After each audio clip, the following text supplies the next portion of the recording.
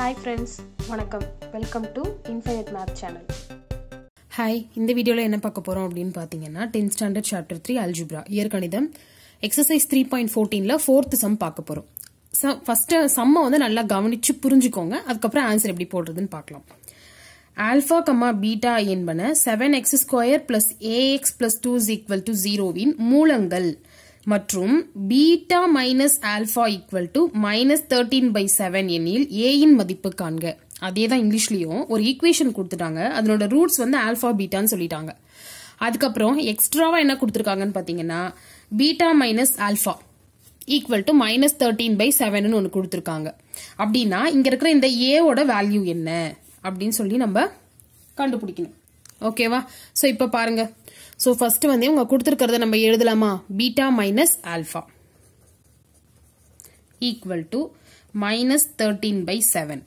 சரியா? இது இப்ப அப்படியே இருக்கட்டும். அடுத்து இவங்க கொடுத்திருக்கிற ஈக்குவேஷன் எழுதலாமா? 7x square plus ax plus 2 is equal to 0. இதுல abc எடுத்து எழுதணும். a equal to 7 இங்க இருக்கிறது. அடுத்து b equal to இது a, c equal to இங்க இருக்கிறது 2. அடுத்தது alpha plus beta கண்டுபிடிக்கணுமா? Alpha plus பீட்டானா minus b by a equal to minus b இருக்கிற இடத்துல என்ன இருக்குன்னா a பை a இருக்கிற இடத்துல 7. So alpha plus beta equal to minus a by 7.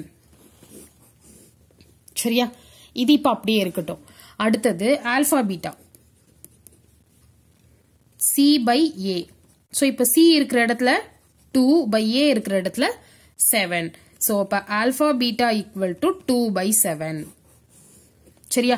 இப்ப இது ரெண்டும் கண்டுபிடிச்சிட்டோம். ஈக்குவேஷன்ல இருந்து ஏபிசி எடுத்து எழுதி கண்டுபிடிச்சாச்சு. இது ஒரு பக்கம் இருக்கட்டும். இப்ப இவங்க கொடுத்திருக்கிறது இப்படி இருக்கு. எனக்கு வந்து ஃபர்ஸ்ட் ஆல்பா வர மாதிரி நான் மாத்திக்கணும் அப்படின்றதுனால என்ன பண்ண போறேன்? இப்ப இந்த பக்கம் இருக்கிற மைனஸ் 13/7 இந்த பக்கமா வந்தா 13/7 இந்த பக்கம் இருக்க மைனஸ் இந்த பக்கம் வந்தா பிளஸ் வந்துரும். ஈக்குவல் டு இது என்ன ஆகும்?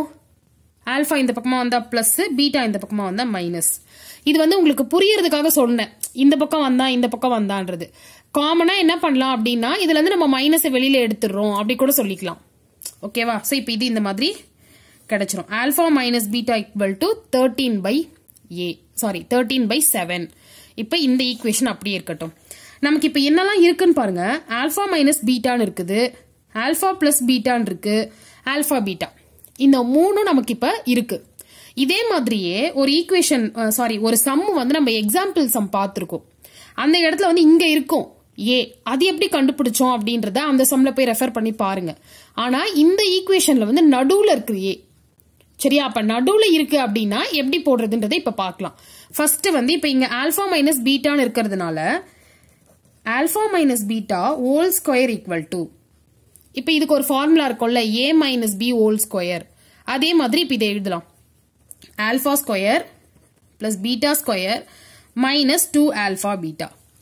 ஓகேவா? ஃபர்ஸ்ட் ஆல்பா மைனஸ் பீட்டா இங்க இருக்கிறதுனால நானா இந்த ஃபார்முலாவை எழுதுறேன். Alpha minus beta whole square equal to alpha square plus beta square minus 2 alpha beta. அடுத்தது என்ன பண்ணணும் அப்படின்னு பாத்தீங்கன்னா இது கூட நானு plus 4 alpha beta minus 4 alpha beta எழுத போறேன். புரியுதா? ஒரு 4 ஆல்பா பீட்டாவை ஆட் பண்ண போறேன், சப்ராக்ட் பண்ண போறேன்.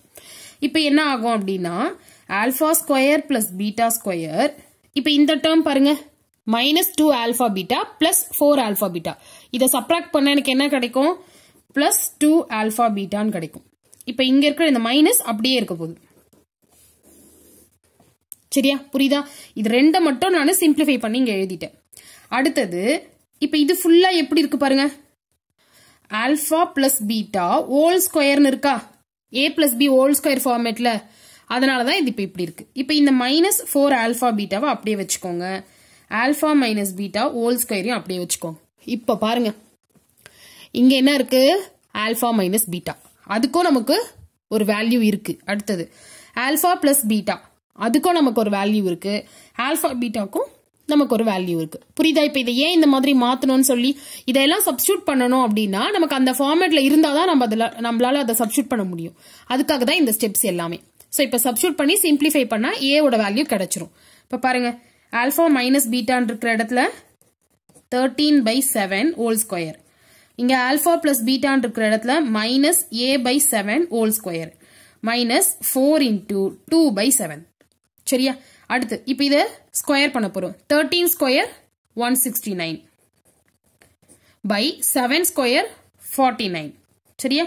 13 169 7 49 ஈக்குவல் டு இங்க இந்த மைனஸ் இன்டூ மைனஸ் பிளஸ் வந்துரும். ஏவை ஸ்கொயர் பண்ணா ஏ ஸ்கொயர் பை 7 ஸ்கொயர் பண்ணா 49 மைனஸ் இதை மல்டிப்ளை பண்ணா 8 பை 7.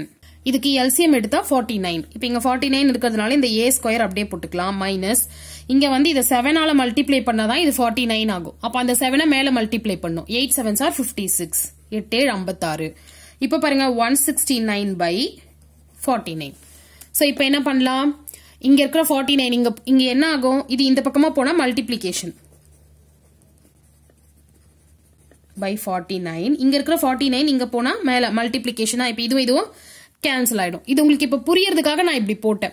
இப்ப என்ன பண்ணலாம்னா காமனா இப்படி 49 இப்படி கூட கேன்சல் பண்ணிக்கலாம். இந்த ஸ்டெப் போடாம உங்களுக்கு புரிஞ்சுக்கணும் அது எப்படி இங்கேயும் கேன்சல் ஆகுதுன்றதுக்காக தான் இதை போட்டிருக்கேன்.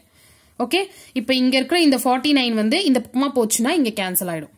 அடுத்து இப்போ 169 equal to A square minus 56. இப்ப இந்த பக்கம் இருக்க மைனஸ் 56 இங்க வந்தா plus 56 வந்துருமா?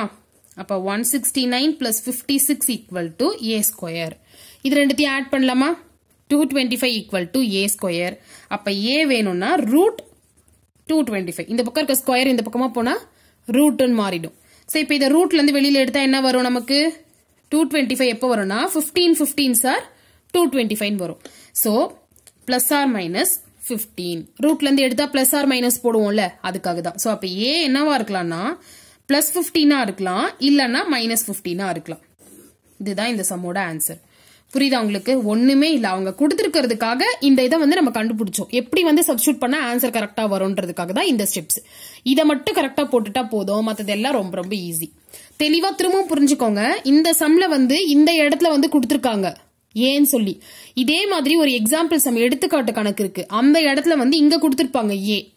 சோ அப்ப இங்க கொடுத்தா எப்படி கண்டுபிடிக்கிறது, இங்க கொடுத்தா எப்படி கண்டுபிடிக்கிறதுங்கிறத இந்த டிஃபரன்சியேஷன் அந்த ரெண்டு சம்மையும் ஒன்னா எடுத்து பாத்தீங்கன்னா உங்களுக்கு வந்து ஒரு கிளாரிஃபை வந்துடும். இப்படிதான் எப்பவுமே சம் வந்து நம்ம பிராக்டிஸ் பண்ணணும்.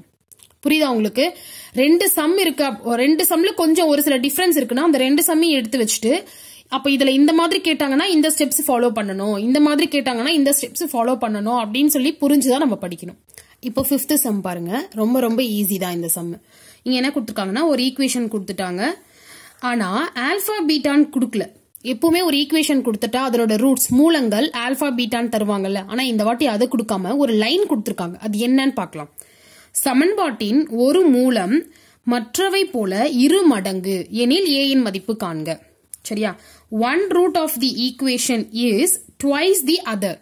சரியா? அப்ப என்ன அர்த்தம்னா ஆல்பா பீட்டா இருக்கு அப்படின்னா இத ஆல்பான்னு வச்சுக்கிட்டா இது என்னன்னு பாத்தீங்கன்னா இதை போல 2 மடங்கு, அதுதான் சொல்லிருக்காங்க. 2 மடங்கு twice the times அப்படின்னா 2 ஆல்பான்னு அர்த்தம். புரியுதா? இந்த இப்ப எப்பவுமே ஆல்பா பீட்டான்னு தருவாங்க. ஆல்பாவை நீங்க ஆல்பானே வச்சுக்கிட்டா பீட்டா என்னன்னு பாத்தீங்கன்னா இங்க இருக்குது இல்ல, இத மாதிரி 2 times 2 மடங்கு. அப்ப பீட்டாவை என்னன்னு வச்சுக்கலாம்னா நம்ம 2 ஆல்பான்னு வச்சுக்கலாம். சரியா? வேணும்னா இங்க எழுதிக்கலாம் alpha equal to alpha, beta equal to 2 alpha. இந்த 2 ஆல்பா ஏன் வந்ததுன்னா இங்க கொடுத்துருக்காங்க அவங்க ட்வைஸ் த டைம் 2 மடங்கு அப்படின்னு. அதனாலதான் 2 ஆல்பான்னு வந்துருச்சு. இப்ப எழுதலாமா? இப்ப ஃபர்ஸ்ட் கொடுத்துருக்க ஈக்குவேஷன் பாருங்க. 2y square minus ay plus 64 is equal to 0. இதுல a ஈக்குவல் டு 2 இங்க இருக்கிறது, b ஈக்குவல் டு இது minus a, c equal to 64. சரியா? அப்புறம் நம்ம என்ன பண்ணுவோம்? Alpha plus பீட்டான்னு கண்டுபிடிப்போமா? அப்ப இது இங்க என்ன ஆகும்னா ஆல்பா பிளஸ் 2 ஆல்பான்னு வரும். ஏன்னா பீட்டா வந்து இங்க 2 ஆல்பா தானே, அதனாலதான். சோ ஆல்பா பிளஸ் 2 ஆல்பா, அதாவது இங்க நீங்க வந்து மூலங்களின் கூடுதல் சம் ஆஃப் தி ரூட்ஸ் அப்படின்னு எழுதிடலாம். Okay, alpha plus 2 alpha equal to minus B by A. Minus Bina minus B இருக்கிற இடத்துல மைனஸ் ஏ இருக்குது, பை ஏ இருக்கிற இடத்துல 2. சரியா? சோ அப்ப என்ன ஆகும்? இங்க ஆல்பா 2 ஆல்பா ஆட் பண்ணா 3 ஆல்பா, இங்க மைனஸ் இன்டு மைனஸ் பிளஸ் வந்துரும் a பை 2. சரியா? அடுத்தது alpha equal to a by இங்க இருக்கிற 3 இங்க வந்துருச்சுன்னா டிவிஷன்ல வந்துருமா? இங்க மேல இருக்கிறது இங்க வந்தா அப்ப 2 இன்டு 3 ஈக்குவல் டு 6. அப்ப என்ன பண்ணலாம்னா alpha equal to a by 6. சரியா? அடுத்தது மூலங்களின் பெருக்கல் பலன், product of the roots கண்டுபிடிக்கலாமா? Alpha இங்க எழுதிக்கலாம், ஆல்பா இன்டு 2 ஆல்பா. இங்க எப்படி இது ரெண்டுத்தையும் ஆட் பண்ணுமோ அந்த மாதிரி இது ரெண்டுத்தையும் மல்டிப்ளை பண்றோம். ஈக்குவல் டு சி பை ஏ. அப்ப சி பை ஏனா சி இருக்கிற இடத்துல 64 பை ஏ இருக்கிற இடத்துல என்ன இருக்கு? 2 இருக்கு.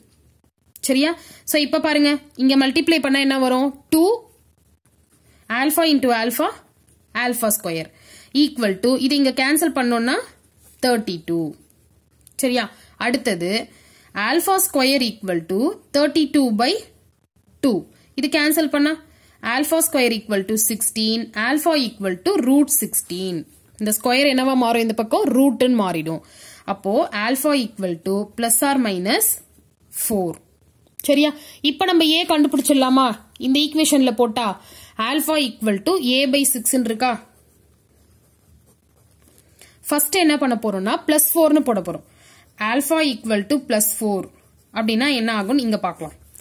Plus 4 equal to A by 6. அப்ப இங்க இருக்கிற 6 இந்த பக்கமா வந்தா மல்டிப்ளை. அப்ப 6 4s are 24 ஈக்குவல் டு ஏ. ஏ ஓட ஆன்சர் 24.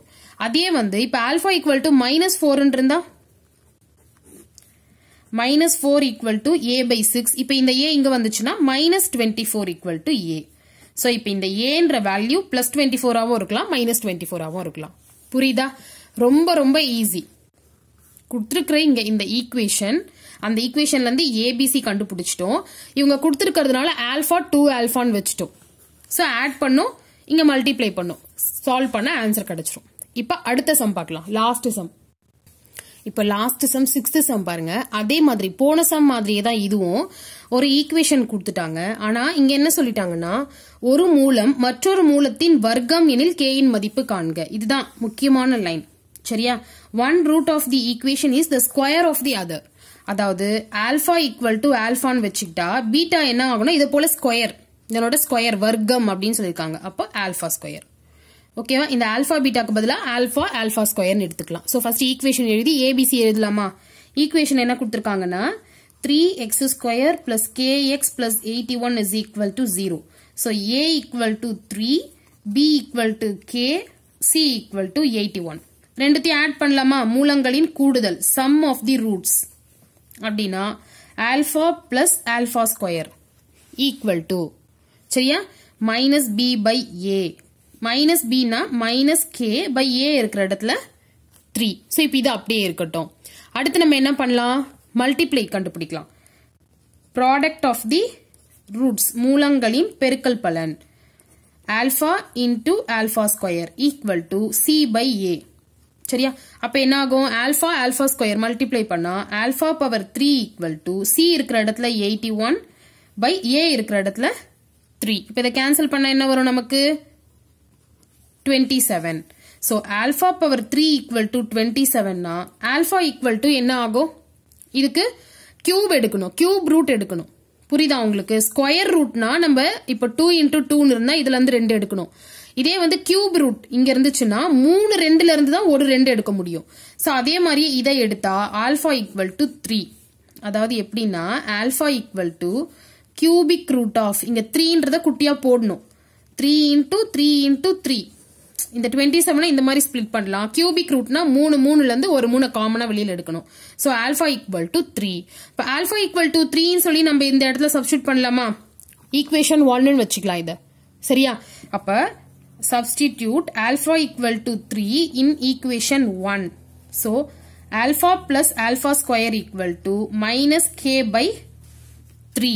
அப்ப இந்த இடத்துல 3 plus 3 square equal to minus k by 3. இதை add பண்ண என்ன ஆகும்? இப்ப பாருங்க, இங்க இது 3, இது 9 ஆயிடுச்சு. equal to minus k by 3. இப்ப இது ரெண்டுத்தையும் add பண்ணா நமக்கு 12, இங்க இருக்கிற 3 இங்க வந்துரும் மல்டிப்ளைல. So 12 into 3 equal to minus k. இத மல்டிப்ளை பண்ணா 36 equal to k. இந்த மைனஸ இங்க போட்டுக்கலாம். சோ அப்ப k equal to minus 36. ரொம்ப ஈஸி தான். இவங்க இது ஒரு லைன் கொடுத்திருக்காங்கல்ல, இத மட்டும் மாத்தினா மத்ததெல்லாம் நமக்கு ஆன்சர் சேமா வந்துரும். ஓகே, இப்ப இந்த சம்மோட இந்த எக்ஸசைஸ் ஃபுல்லாவே முடிஞ்சிடுச்சு. நெக்ஸ்ட் வந்து கிராஃப் பார்க்கலாம். இது புரிஞ்சதுன்னா மறக்காம வீடியோவை லைக் பண்ணுங்க, உங்க ஃப்ரெண்ட்ஸுக்கும் ஷேர் பண்ணுங்க, சேனலையும் சப்ஸ்கிரைப் பண்ணிக்கோங்க. தேங்க்யூ. இன்ஃபைனைட் மேத் சேனலை பாருங்கள், லைக் பண்ணுங்கள், ஷேர் பண்ணுங்கள், சப்ஸ்கிரைப் பண்ணுங்கள். தேங்க்யூ.